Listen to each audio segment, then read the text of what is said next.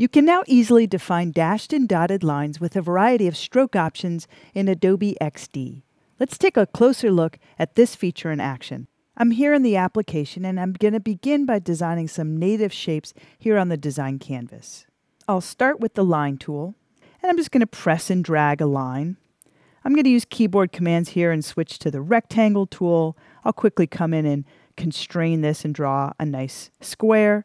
I'll change to the ellipse tool and I'll go ahead and create a nice circle.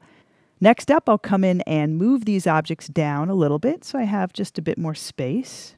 And I'm going to select that line tool. Notice in the Appearance panel, in addition to being able to define the border width, I now have the ability to define a dash and a gap. So I'll change this size for the border to about 10 pixels. When I hit the Tab key, I can come in and define a dash of, let's say, 10. And when I hit Tab again, notice XD is going to automatically set the gap to match the dash. I can always override that and decide that a gap of 12 pixels makes more sense. From here, I can easily copy and paste these attributes to other native objects on the canvas. So I'll just right-click and select Copy, and I can come to the circle, for example, and paste that appearance to that object. If from here I decide I want a different appearance, I can leverage that starting point and just make some changes. Let's say I want more of a dashed line that has rounded edges. I can come into the Butt settings and set the second one, or the rounded cap option.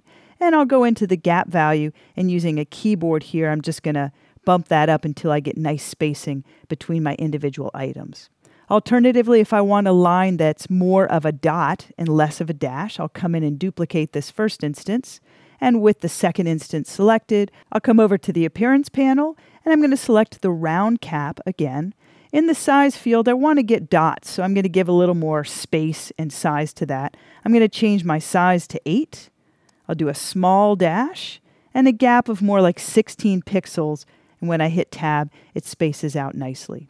Now, if you're used to more complex gap and dash patterns, you can copy and paste more complex designs from Adobe Illustrator.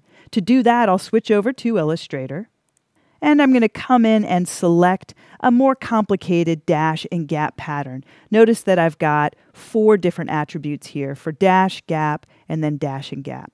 I'll copy it to the clipboard, come back over to XD. I'm going to paste it on the canvas, and I'll move it over to the side. I'll right-click on that object to copy it to the clipboard once again, and I'll select a native object and then just paste the appearance to apply that more complex pattern to a native object. I encourage you to give this new enhanced functionality a try.